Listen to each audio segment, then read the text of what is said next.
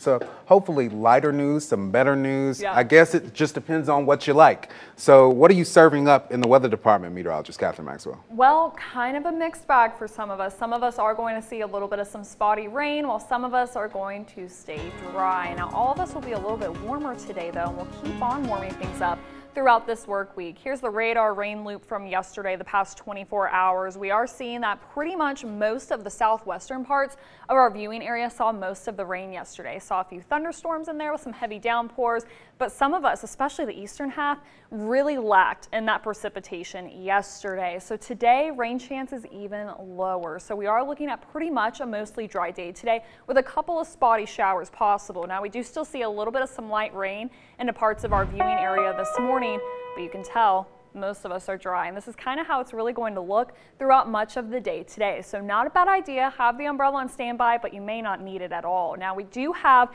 this system that's off towards the east. This is going to stay stalled here actually throughout the rest of this work week, and we have high pressure that's nearby too. Both of these in combination are what's going to bring us a chance for some sun and some clouds, and also a chance for a little bit of some rain and even possibly an isolated storm throughout the afternoon hours. Now, today we're just going with a 30% chance for that rain, so we think 30% of the viewing area could see a shower or an isolated storm, meaning most of us will be dry. Temperatures will be slightly warmer today than what we saw yesterday. Most of us will see highs in the middle and upper 70s and the 80s, which is slightly below normal for this time of year. Usually Bluefield, West Virginia's normal high temperature is right at 79 degrees. So we're a little bit cooler than normal for us today. This morning we are starting off with temperatures in the 50s and the 60s. We will warm up, and eventually overnight we'll drop back down to what we're seeing this morning. Now, we do have an opportunity, just like last night, to see a stray shower still into the viewing area, but altogether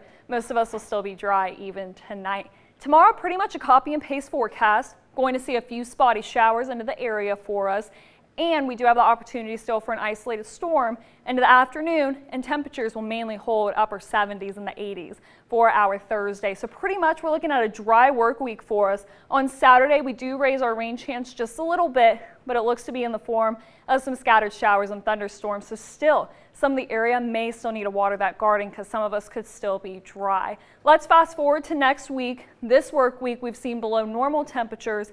Next week's going to be a whole different story. We are talking about a warm up for us. High temperatures will mainly read into the 80s and even the lower 90s for us. We'll start to see the 80s build back into our area on Friday, and we'll hold on to that all throughout the next work week. So we'll still see a chance just for a stray shower or two today, tomorrow, and even into Friday. Saturday, just a few scattered showers and isolated storms, but it still looks like most of us are going to stay fairly dry.